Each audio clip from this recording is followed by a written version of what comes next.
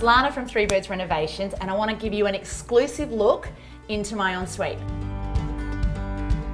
So it runs straight off the walk-in robe, as all good ensuites do, and the whole idea around this ensuite was to create a relaxing feel as if you're up in the treetops. A few things that I did to create that. One was bring in as much natural light as possible.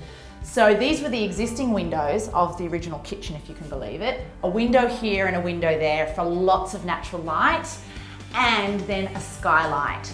So a skylight in a bathroom is a luxury, but actually, really shouldn't be too hard to achieve. And I just dreamt of wanting to shower outdoors, but be indoors, so a skylight really helps achieve that. So with all the inspo shots that I found online, and on realestate.com.au lifestyle, I knew I wanted some standout fish scale tiles for a feature wall.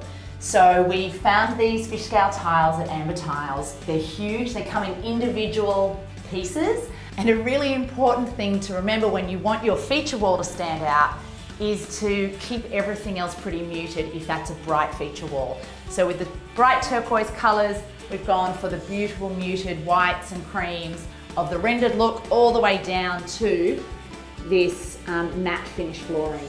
So in most ensuites, you'll see a nice big vanity and two basins, a his and hers basin.